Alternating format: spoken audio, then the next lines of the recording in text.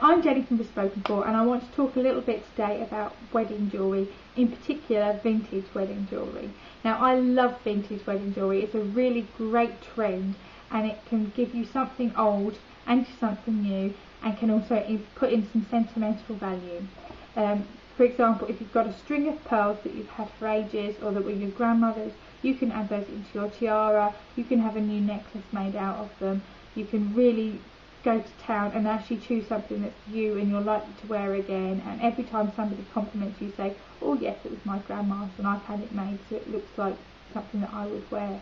Other options is you can go for vintage style. There is mega amounts of vintage style pieces on the market today, and a lot of the trend has come with the vintage style hairbands, and you can have vintage brooches added onto the hairband, and then some extra detailing.